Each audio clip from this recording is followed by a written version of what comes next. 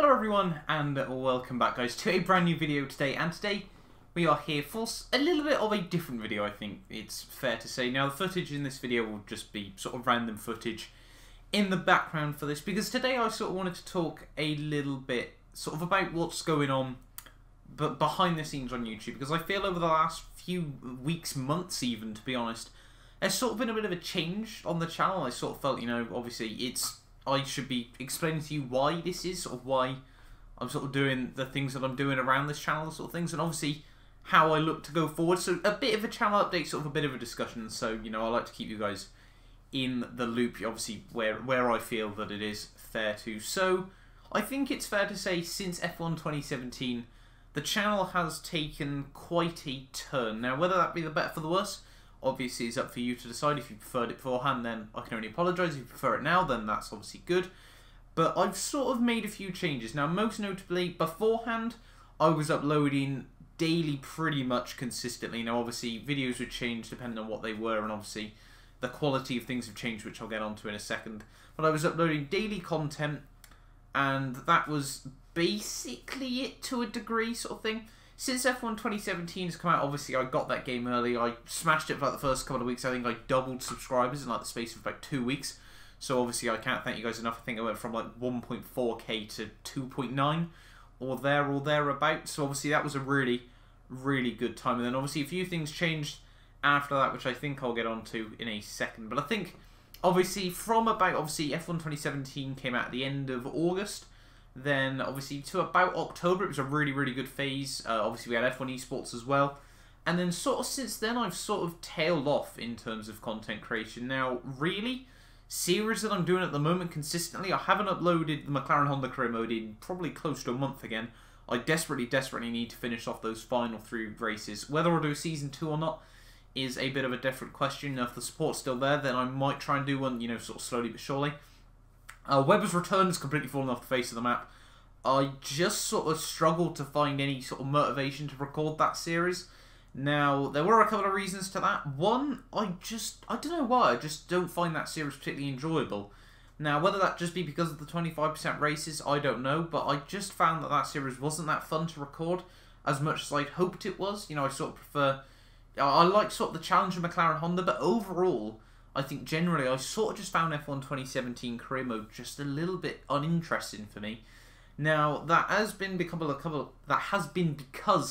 a couple of different reasons, which I'll get into. But other sort of things on F1 2017 Pro Season Mode, that's probably the one I enjoy the most, sort of over the Career Mode aspects of things at the moment. So I do intend to, you know, continue doing that.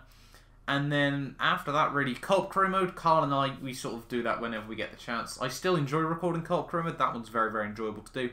But it's sort of just when we get the chance to do it is sort of when we do it. Now, there were a few reasons for that.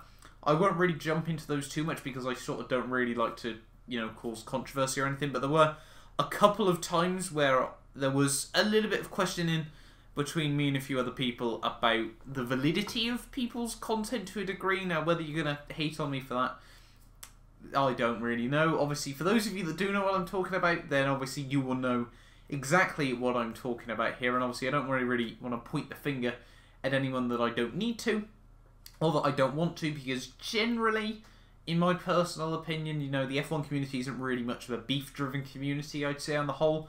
And although obviously I'm one very small cog on what is probably a very, very small system, to be honest, I sort of feel that that wouldn't really be necessary for me to do. But overall, that sort of an accumulation of those sorts of things left me feeling a little bit demotivated, you know. I felt that since F1 2017's release, obviously I got that opportunity to get the footage early. I sort of feel that I don't feel the sort of the opportunity was wasted, but I feel that I've learned a lot since then, and I feel that obviously whether I get that opportunity again this year or not is a very, very different question. A lot of things have changed since then that isn't really to do with me to a degree, so I obviously won't go into those too much. But I sort of feel that if I get that opportunity again, then there will be a huge amount of different things I would do with it, you know, to sort of really, really change it around. Now, in terms of series that I'm doing, whether Webber's Return will return, probably not unless I don't do Season 2 of McLaren Honda Career Mode. I do intend to finish off the Mclaren Honda Career Mode. I do intend to finish off Pro Season. I'm definitely going to be doing the F1 2008 career mode. You know, I'm really enjoying that at the moment. Unfortunately, the support wasn't quite there where I'd hoped it to be, but it was still, you know, obviously very enjoyable to record. You know, something a little bit different that I really enjoyed doing. Other series, the F1 1980s career mode, I think I've got like 2 videos left to record on that, so I'll try and get those finished over the next few weeks. Match career mode as well. I'm terrible with match career mode. I'll sort of leave it for like 2 months, make 2 videos, and then sort of leave it again. So that is really not good for that series. I may end up restarting it at some point. I feel that could be something, you know, a little bit of a change of scene for it all. But I'll probably what I might end up doing is sort of finishing off a few other things beforehand, and then I'll go back into F1 Match career mode. So hopefully, you know, you guys, if you want to see that again, then I will definitely do that. I'll sort of I know Hayden Gullis is doing his Rags to Riches, which is sort of the same thing to a degree. I know he's doing that at the moment, so what I'll probably do is let him sort of get way into his. I know Xfitcho as well is now starting an F1 2010 career mode, so I'd let him sort of get way through towards the end of that before I continued with any of that. So I'd sort of just do, you know, when I sort of feel ready to. Probably more towards the summer. Now, I have got a huge amount more plans for F1 career mode. You know, I've actually got a list of, I think, close to sort of 30 ideas for different seasons that I do want to do, different seasons and series that I would like. And obviously, those will take a huge amount of time. I won't be able to do, you know, 7 of those a week, you know, to try and get them all done. You know, those are ideas that I want to keep saved for when I want to do them, which is obviously a very different question. Yeah, as I was sort of saying, I don't really feel that, you know, I should try and get all those career modes done straight away. You know, I still feel that, you know, there's no real sort of sign that I want to quit YouTube at the moment. You know, there's definitely an element of I still enjoy it, but I feel that the content is going to change over the next few months. Now, I'm sort of going to jump into that then, and over the last few weeks you will have noticed that I've started streaming a lot more. Now, streaming is something I find really enjoyable. There are a few reasons for that. One of them, and I'm going to be brutally honest, is because there are some series that I just can't be bothered to edit. Like, I'd much rather just stream, you know, for the people that want to see them. You know, I do sometimes still upload the full streams, but for the people that want to see them, it's a brilliant chance. I'm not going to try and like, big myself up or not, but it's a brilliant chance for those that do want to interact with me. They can ask me a huge amount more questions in a much quicker space of time. So, you know, if there is stuff you want to ask me, obviously there is. I do draw the line at some things, but if there is stuff you want, like, it's a good way to interact with me. Somehow I sort of leave grace and look at the chat as well, which sometimes isn't the best thing. I have almost crashed a couple of times thanks to that, so I really do need to concentrate on that. But streaming is something I find really enjoyable at the moment. Now, I'm doing ULC as well, which is the United Leagues Championship, which is really good fun. We did round 1 on Tuesday. I would highly recommend coming around to those. I do that with Diablo, JB33 or James, as he's more commonly known as sort of a good. I think we peaked out last time, although YouTube is very funny with how many viewers you've actually got. I think we peaked out at over 100 last time, which was really good to see. But overall, I sort of, in terms of streaming, Tuesday nights obviously is ULC. Wednesday, well, that's SRL Classics, but that finishes next week. Fridays I do FFR, and Saturdays I'll probably be doing the LCR Formula E, and then Sundays I'll be doing the LCR Formula 1. Now those are sort of more in the afternoon, the 2 LCR ones, but still overall very enjoyable. Now in terms of other content, I sort of find I'm just a very busy person generally. Monday nights I've got, well, Mondays I'm in college, Monday nights I've got AOR R Factor 2, Tuesdays I'm in college till 9 till 4, and then I've got ULC. Wednesdays I'm in college in the afternoon, so I sort of sleep in the mornings, and then in the evenings, sometimes I, you know, do SRL Classics, other times, you know, I'm sort of just busy doing other stuff. Thursdays I'm usually out. Fridays I'm actually usually free, which is sort of why I like to do streaming. Then, apart from now, obviously I've got FFR. Saturdays I've got LCR and now the AOR Formula 2 League, and then Sundays I've got AOR and the AOR F1 League. So, overall, I'm a very busy person. Hopefully you sort of understand why I do prefer to stream stuff, because that does mean generally I'm there more, if you get what I mean. But that sort of leads me nicely into where I sort of want to take this channel. Now, this isn't going to be a full changeover to I'm going to be doing this now and I'm going to be stopping F1. There is no intent to stop F1. It will be slowing down more and more, I feel, over the next few months. But I am doing quite a few endurance races over the next few weeks. Now, to not really, obviously, so I'm going to try and get this video out on the Thursday, which is actually the day I'm recording this, so whether I get it out or not, very different question. But I'm doing this weekend, I will be doing the Online Racing Association Daytona 24 hours.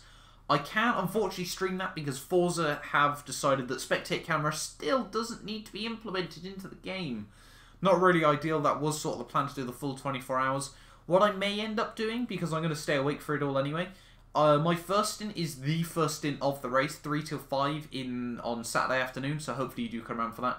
Then what I might do is some Road to Rank 50 late into the night. Sunday then I've got my second stint at 1 till 3 AM, and then 5 till 7 AM, so I might, you know, do more Road to Rank 50 between those two. Then the next week after that is the real Daytona 24 hours, so I won't be doing anything then. I think the Wednesday after that, I then might be doing the AOR Project Cars 2, 2.4 hours of Daytona, and then the weekend after that, I've got the 12 hours of Daytona on R Factor 2. So very, very busy. The week after that, with I've got the Bathurst 3 hours, and then a fortnight after that, I may then have the Gran Turismo Sport 12 hours of Bathurst as well. So very, very busy over the next few weeks with endurance races, and that's sort of, I want to be streaming as many of those as I possibly can as well. But overall, I sort of think that there's going to be a bit of change with this channel. Another sort of little thing I want to sort of brush upon is, I know I've been getting a few questions about this new YouTube not AdSense, sorry, what's it called, like the creator program, where obviously people that haven't reached the new threshold obviously don't make any revenue anymore.